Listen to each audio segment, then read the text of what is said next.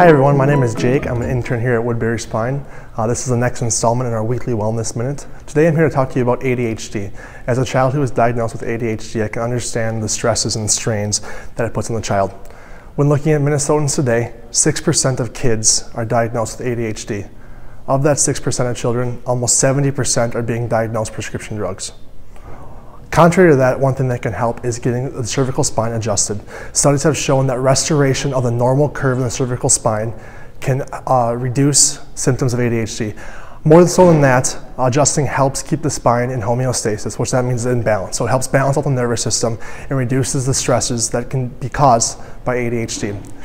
Another thing on top of that is that supplements with fish oil, magnesium, and zinc have also been shown to help reduce the symptoms. So come on in and get your spine checked or talk to our nutritional coaches.